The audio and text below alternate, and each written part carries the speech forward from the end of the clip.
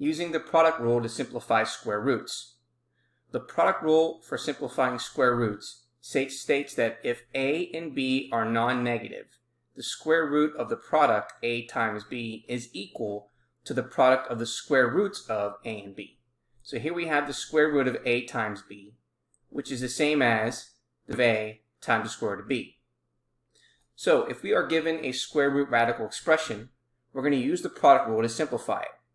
Step 1, we're going to factor any perfect squares from the radicand. Step 2, we're going to write the radical expression as a product of radical expressions.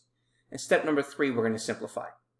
So for example number 2, we're using the product rule to simplify square roots. Simplify the radical expression. Here we have the square root of 300.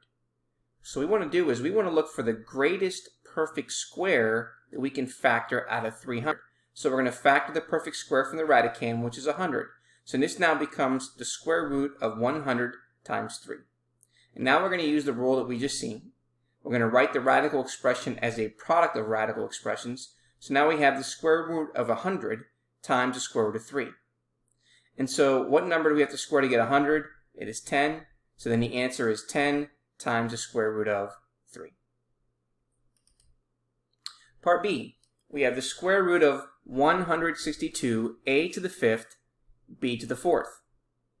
So again, we want to factor out the greatest perfect square from 162.